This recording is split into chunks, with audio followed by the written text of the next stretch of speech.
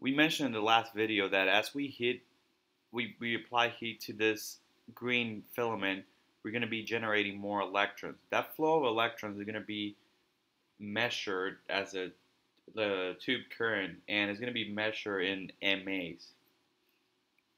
In terms of the potential between the cathode and the anode, that creates kVps, and the electrons there, for example, for 1 kVp of potential, an electron that travels through that potential is said to have 1 keV of energy. And those two definitions and physical characteristics of our X-ray beam are going to be very important for every different modality that we use.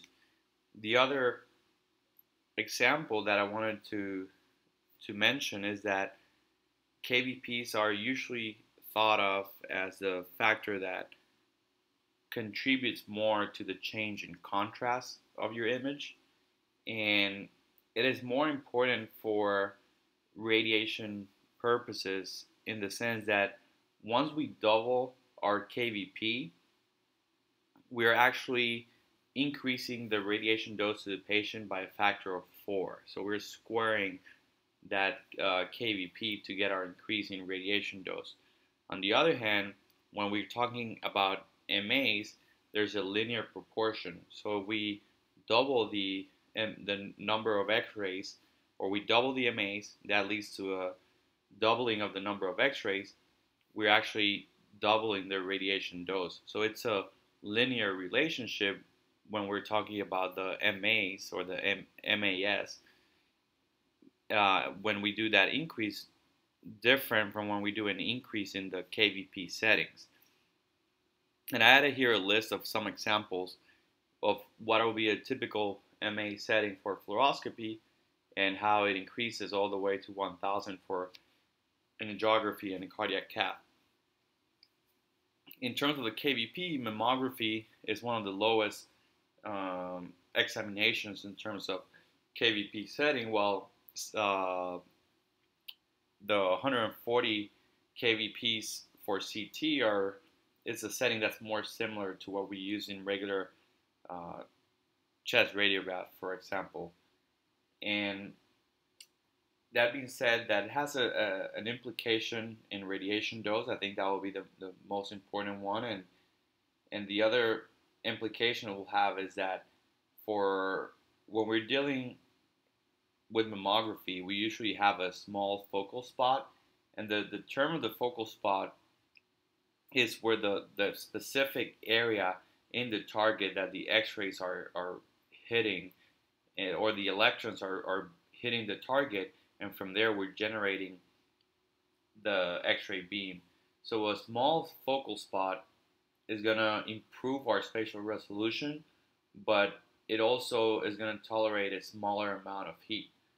So for that purpose, we need to make sure we use a lower kVp. In a sense, this turns out to work well for mammography, because in mammography we're dealing with tissue that we don't want to over penetrate, and the differences that we're trying to catch are going to be very subtle, small calcifications. That's the main thing we're looking for in mammography, is those small calcifications that might be an indication that something's growing there, like a cancer, for example. I think I mentioned in the prior video what was the anode angle, and that's really based on the line focus principle, and you can look that up online. But aside from the heat generation, the idea of angling is that you have a wider or larger surface area. However, when the photons are being expelled from the X-ray tube, you actually have a smaller effective focal spot size.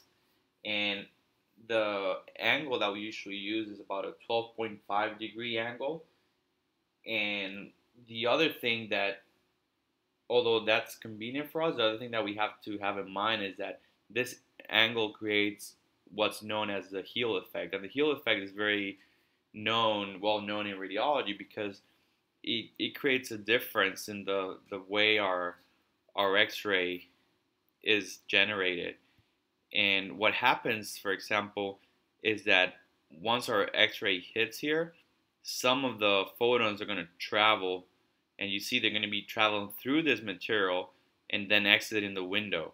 When that happens, that's called the Hill effect, and those electrons there are going to have a little bit more attenuation when compared to these electrons here. So, for example, for mammography, we want to make sure the X-ray beam, the cathode area, is actually towards the chest wall. And that way we guarantee that the Hill effect doesn't have such a severe effect, in the sense that we're using the strongest beam to penetrate the area where we have the most tissue, and the anode side of the beam, which is the one that's affected more by the Hill effect, then we can use it for the other portions of our image. And that also happens for X-rays, chest X-rays, and we also adjust for that. So just have in mind that there's some variation due to this angle, and that we have some benefit in heat dissipation, but we also have to account for that Hill effect. And based on that, we're gonna position our patient different in relation to the X-ray tube.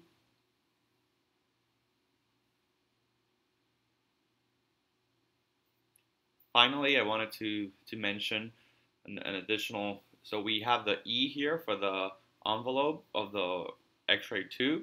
This is usually lead, and we know lead is very good for attenuating X-rays. We have O for oil, and we're trying to keep this as cool as possible, and that's the reason why we keep it like that, in order to minimize the heat and being able to continue to use our X-ray tube for a longer period of time, because as we mentioned before, up to 99% of our X-rays are going to be generating heat.